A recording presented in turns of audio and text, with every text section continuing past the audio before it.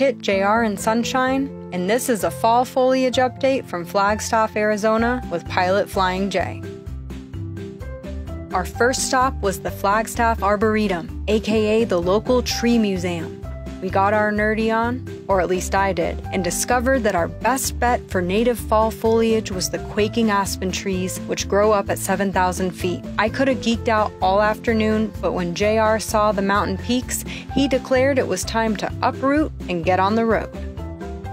We were thirsty and it was chilly, so we stopped on the way to top off. I got a toasty cup of coffee with a little pumpkin something inside. Somehow, JR considers a frozen coffee a seasonal treat, but it looks more like a brain freeze to me.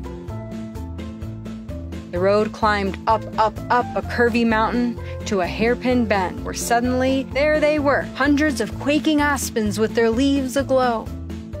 We added extra layers because our mamas taught us right, and it was time to play. A leaf collecting competition was in order. JR might have won on volume, but I chose my leaves carefully till it was dark and time to make like a tree and leaf. Flagstaff Fall Foliage Update, 5 out of 5 leaves.